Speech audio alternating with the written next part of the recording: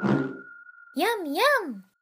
Hi, my name is Daniel Smith, and I am going to be helping you to understand setting up dynamic folders inside of Nuke with this quick tip. If you've ever moved a folder or changed a directory structure to your composite, you'll be greeted with this error, this red banner of death that says it cannot find the files that you have.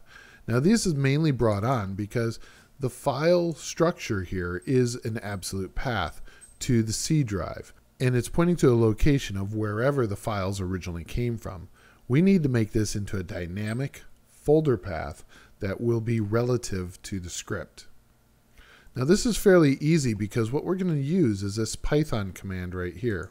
When evaluated by a closed bracket, will print out where the script is saved at.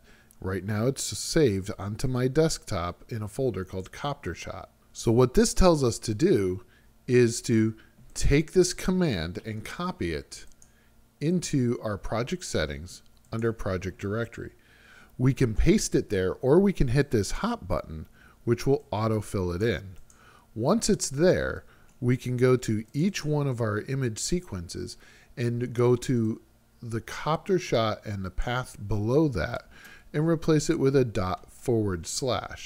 This will now dynamically read the image file into the read node.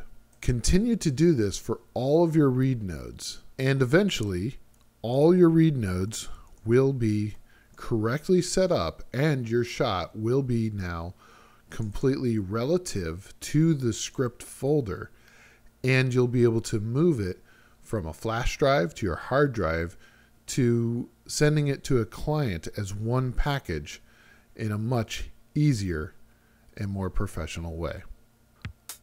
I'm Daniel Smith. Thank you for watching, and it looks like I got to go check on my renders.